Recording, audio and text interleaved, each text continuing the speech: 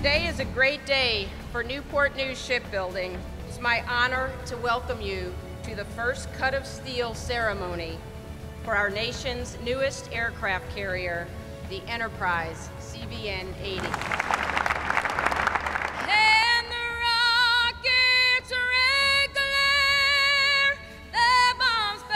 We ask that you continue to put your hand of blessing on this company and all the men and the women who will take the thoughts and the ideas and bring them to life. CVN 80 will revolutionize how we build ships, knowing that the steel cut today will be transformed over the next 9 years into the mightiest of ships, knowing that this enterprise will reign as queen of the seas until the year 2078 or thereabout, and knowing that she is made in America, only in Newport News, by the greatest shipbuilders in the world.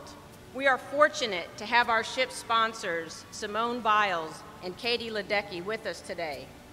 They have inspired all of us with their athleticism, their professionalism, and their patriotism. Ladies and gentlemen, please welcome the sponsors of Enterprise CVN 80, Simone Biles and Katie Ledecky.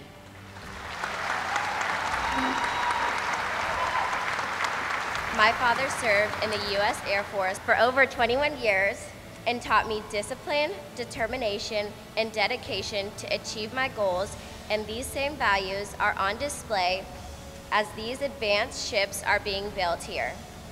Once again, thanks for this honor, and I am humbled and privileged to be a part of the nation's newest carrier, Enterprise CVN 80. We really look forward to meeting all the young kids here, and thank you for your support as we compete internationally. We really, truly would not be able to compete at the level that we do without the freedom that we have, and that's something that we promise we'll never take for granted, and we're excited to cut the steel today and start this process, and we'll continue to support this over the years, and we're really looking forward to it. You ready, Wayne?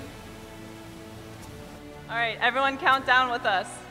3, 2, 1. Cut that steel!